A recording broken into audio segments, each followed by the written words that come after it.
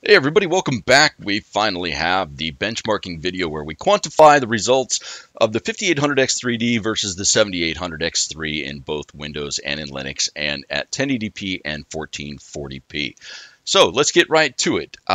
For this benchmark on the previous video where we did the first look at the performance of these two side by side, with the 5800X3D having the 6900XT and the 7800XT using the 3080 Ti.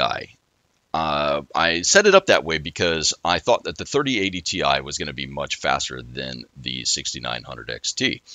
As we found out in that video, though, that the 6900XT was demolishing the 3080 Ti in that scenario. So for this benchmarking objective measurement of frames per second, I went ahead and used the 6900 XT in both the systems here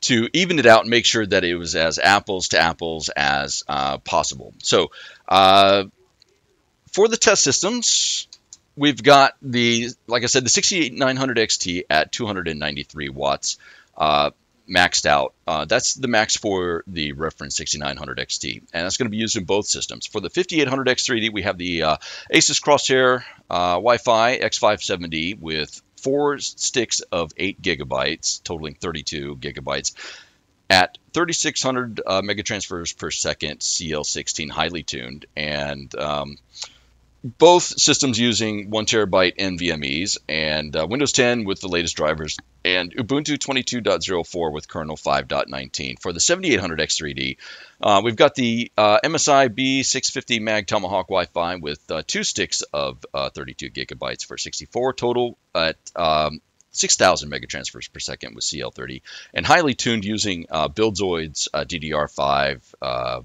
stable high performance timings.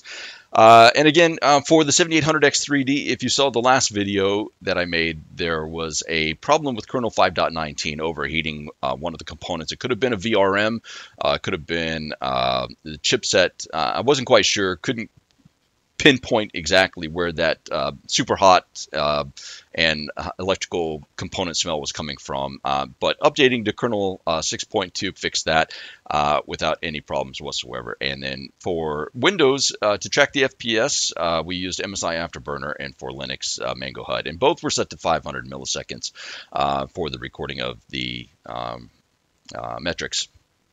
For the benchmark, since Star Citizen is so difficult to benchmark and there is no included benchmark there, what I've done is I wanted a representative scenario of typical gameplay. So we start out in floor 5 of the Habs there at Ambitious Dream, which is Crew L1, the Lagrange refinery point there at Crew L1.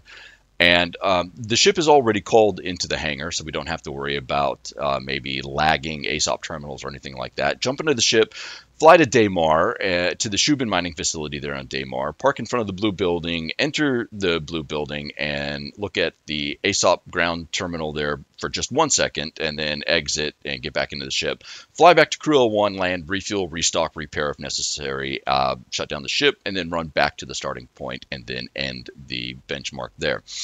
The consistency was very even and consistent. If one benchmark was 127.8 on one run, it would be maybe 127.2 on the next run. So 5 runs each for each resolution, for each CPU, and for each OS. And so quite a bit of runs and averaged all out. And so let's get right into it here. For 1080p, here you can see the 7800X3D gets 179 FPS average versus the 5800X3D at 145. And then for Windows 10, 7800X3D gets 152.3 versus the 5800X3D getting 124.5. The 1% lows are much better on Linux than they are on Windows. And even though that is on paper here, that it is kind of almost equal for the 7800X3D. It's not. The smoothness on the 7800X3D is subjectively much better than the 5800X3D in all scenarios.